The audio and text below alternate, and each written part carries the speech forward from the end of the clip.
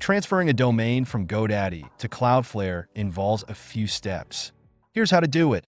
First, prepare your domain at GoDaddy. Log into your GoDaddy account, go to the Domains section, and select the domain you want to transfer.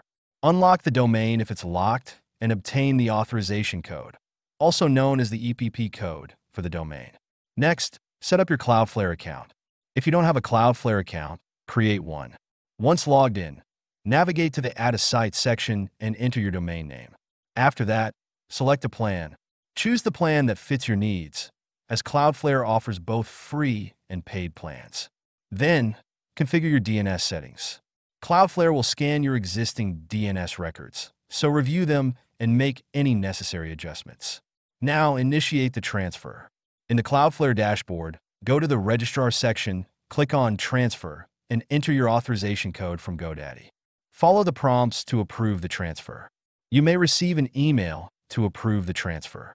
After that, wait for the transfer to complete. The transfer can take a few days to finalize, and you'll receive a notification once it's complete. Finally, verify the transfer. Once transferred, ensure that your DNS settings are correct and that your website is functioning as expected.